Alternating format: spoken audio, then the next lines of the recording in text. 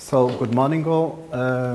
I'm presenting a paper about the influence of farmers, community and networks on Amazonian aquaculture green transitions.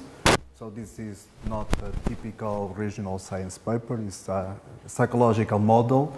But in this psychological model, we try to accommodate regional factors, namely the community, the farmers' community, and the networks that they are involved in, particularly knowledge networks.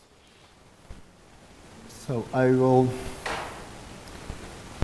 first present briefly the main models that were developed to explain the adoption of innovations in a psychological point of view. Or any problem with sound?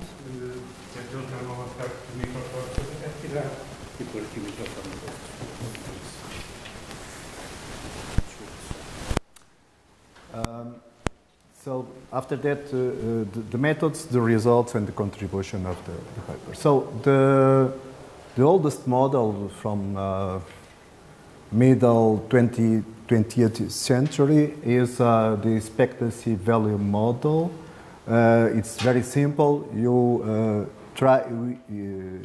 will try to engage in a behavior if you expect that the results are good. So if you perceive the outcomes to be valued by yourself, you'll develop a positive attitude, and then you will engage in behavior.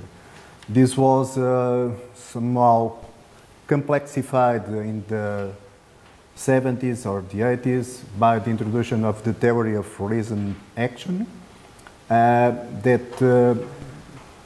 are two main differences in these two kinds of models. The first one is the role of the intention. So there is no direct link between attitude and behavior. The intention mediates this relationship.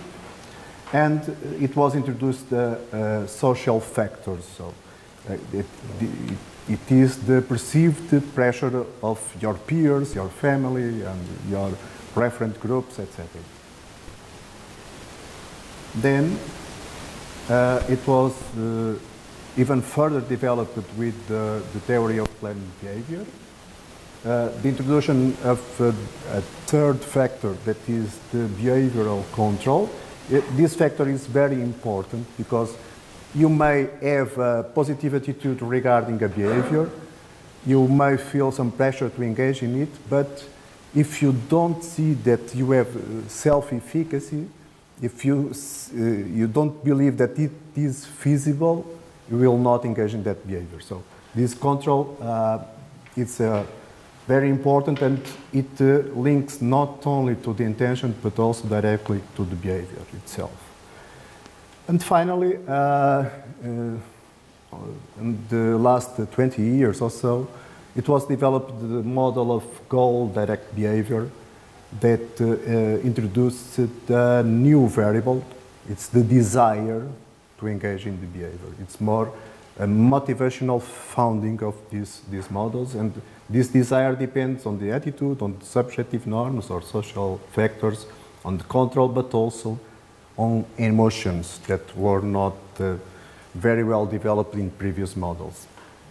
So our purpose is to apply this model of goal-direct behavior, but also to extend it to accommodate those factors that I mentioned before. So the core model is this one. The intention, that is our dependent variable, will be explained by the control and desire. Desire depends on control, attitude, subjective norm, and emotions. And the social norms or the culture of the community will have an effect over the subjective norm of the social pressure. And the control will depend on the perceived resources. These are two facets of resources, the material ones and the networks that I have I've mentioned before. to see what we are talking about, that these are the items that measure these three variables. So regarding social norm, it's a perception of what the community thinks about people that will engage in this behavior. I have not mentioned behavior before. Behavior, it's the adoption of a sustainable production certification in the fish farming.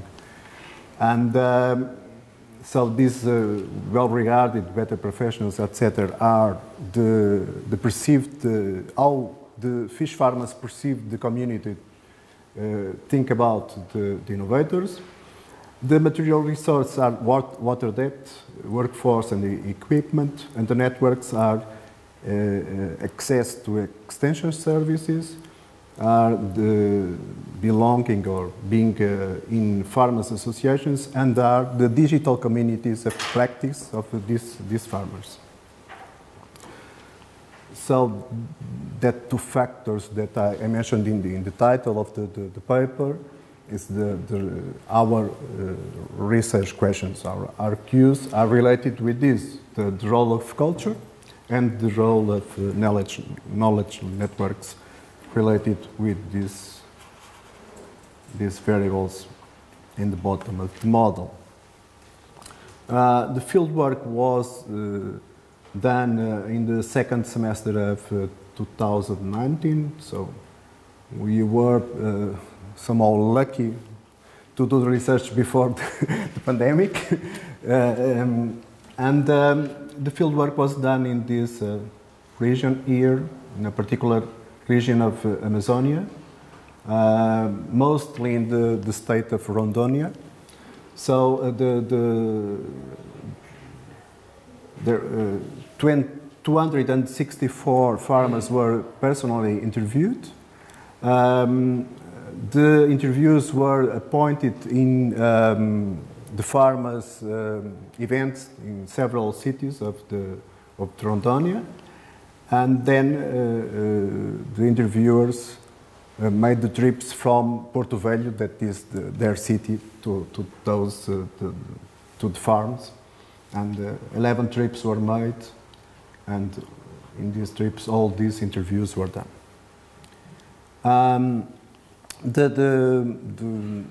The methodology, the quantitative methodology used to estimate the results is PLES, structural equation models based on partial least squares. So before presenting the results, it is common to assess the measurement model. We have two kinds of measures here. These ones of the resources are what we call formative measures. So these latent variables, material resource and networks, are the results of the indicators. So you can see that these errors are similar to regression coefficients, and the workforce is not significant. So in the material resource, we have to drop the workforce, and the water depth and the equipment adds about the same effect. In the case of networks, all the three are significant, but we see that the extension services are much more important than the other two.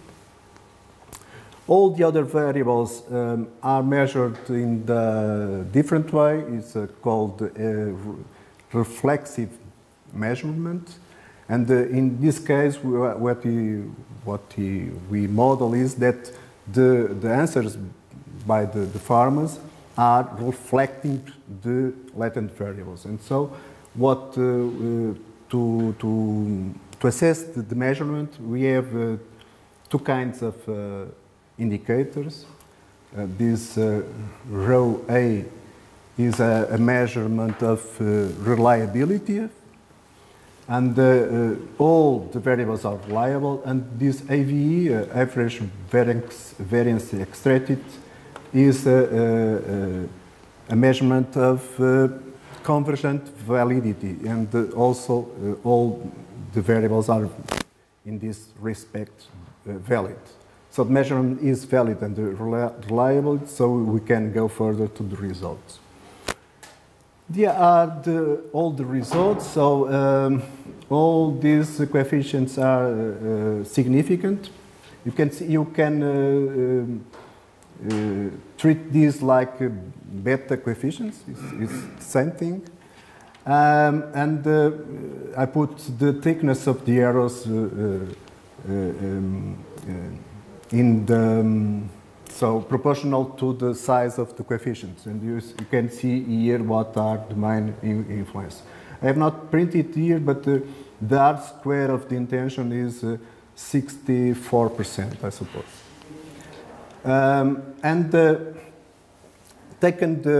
Simplifying this picture with the most significant, the greater coefficients, we can go to this picture here, and we see that what we were modeling, the role of knowledge networks and the role of culture, are really important factors to explain extension. So explaining these mediator variables, the control and the subjective norm.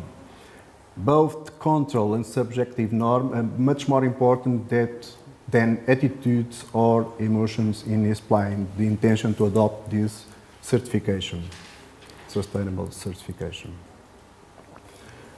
Regarding this, the resources, the material, the network resources, we did another analysis, the importance performance analysis. So I have, instead of the coefficients, I have put these metrics. The performance is simply the mean of the variables, of the indicators. In this case, the perceived resources. So you can see that here is the central point of the scale. Above these are more important and, are more performant, and below less performant. And the importance on the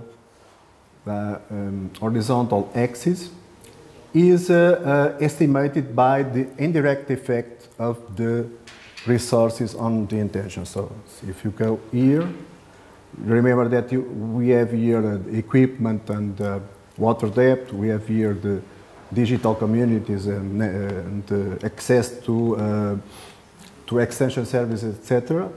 They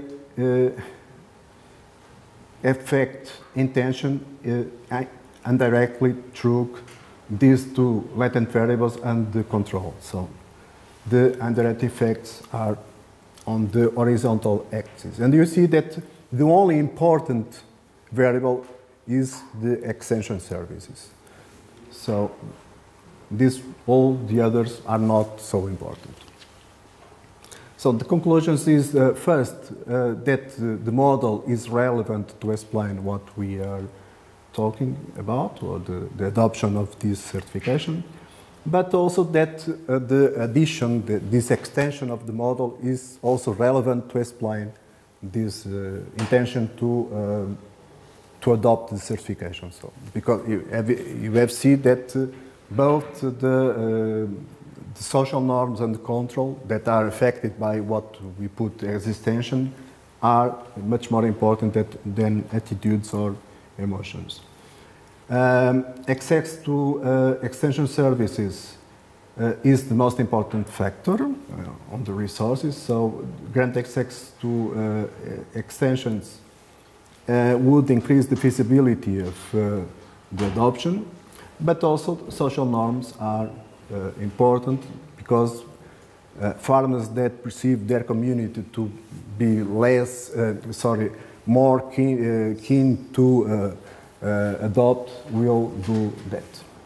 And as a final note, to say that digital communities are important to disseminate some ideas, but are not important to move people to adopt. So, because the effect is not important. Okay?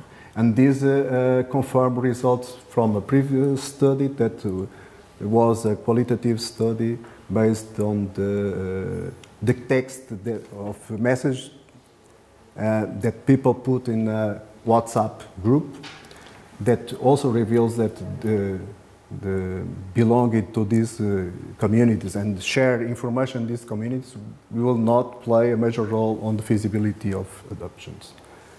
So that's all. Thank you.